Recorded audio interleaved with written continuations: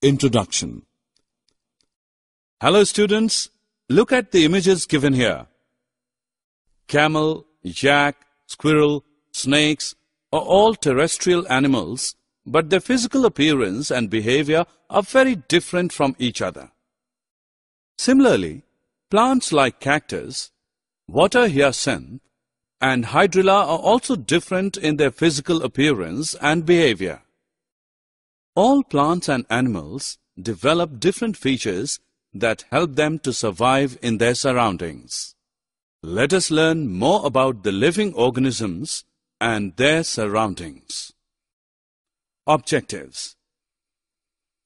At the end of this lesson, you'll be able to identify the characteristics of living organisms, describe the characteristic features of plants and animals. We know that living organisms, human beings, animals, and plants require food to survive in their surroundings. They show great divergence in their physical appearance, but they all grow and develop during their life cycle. All living organisms carry out various basic functions like growth, development, nutrition, respiration, reproduction, and excretion in order to remain alive. They require food or some other form of nutrition to survive and interact effectively with their surroundings. Now we will study important characteristics of living organisms that differentiate it from non-living things. All living organisms, plants or animals, are comprised of cells. They may be unicellular or multicellular, depending on the number of the cells in their body. Small-size organisms like amoeba, paramecium are made up of one cell. They are called unicellular organisms.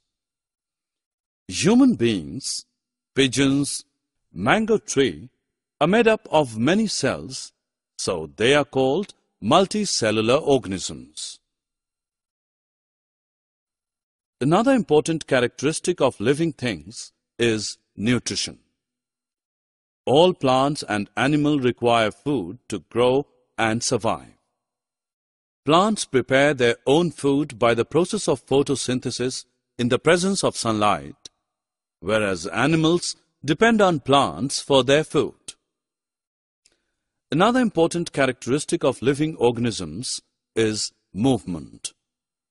All living things move by their own accord. People walk, frogs leap, snake crawls are actions of movement. Similarly, plants also make some movement, but they do not change their place. For example, goat climbers move towards the support. When you place a plant near the window, you observe that plant bends towards the light entering through the window. This characteristic is called responsiveness to stimuli. Similarly, when we touch the hot utensil, a spontaneous reaction is to pull our hand back. Thus, living things respond to the stimulus received from the surroundings. Respiration is an important characteristic of living organisms. They require oxygen for the process of respiration. Animals inhale oxygen and exhale carbon dioxide. The oxygen entering in the body oxidizes the food to produce energy. This energy is further utilized by the body to carry out various life activities. Plants respire through tiny pores present on the surface of leaf and stem. A very important characteristic of living things is reproduction. All living things have the ability to reproduce another living thing of its own kind. Animals like pigeons, snake, and frog lay eggs, while some animals like lion, dog, and human give birth to the young ones of their own kind. Plants reproduce through seeds or some other parts of the plants. Animals require food for growth and development. However, during the process of digestion, many waste materials are produced in the body which does not provide any nourishment to the body. Therefore, they are excreted out from the body. The process of passing out the waste substances from the body is excretion. Plants excrete waste substances in the form of vapors, gums, and resins. All living things have limited lifespan. The lifespan is different for different plants and different animals, but they eventually die one day. Death occurs in all plants and animals. Summary. Let us summarize what we have learned.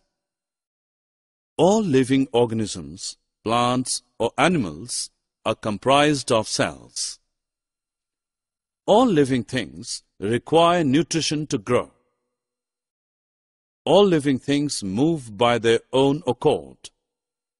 Animals inhale oxygen and exhale carbon dioxide. The oxygen entering in the body oxidizes the food to produce energy. All living things have limited lifespan.